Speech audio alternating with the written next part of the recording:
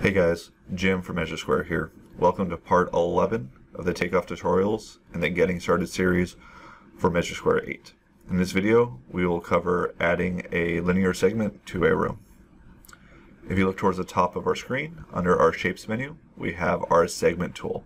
I will left click to select this, and now I'll be in a free draw-like mode, so I can now draw my segment.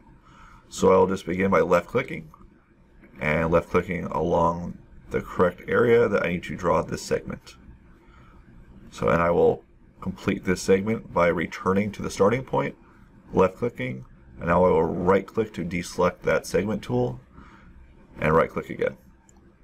Now I have my segment added to my room, and now I can add a linear product directly to this segment.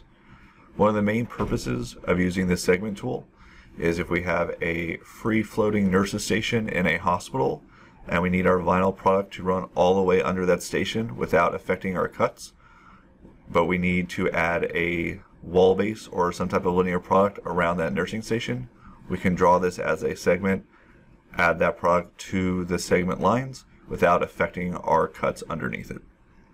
In the following video, we will go over merging multiple rooms.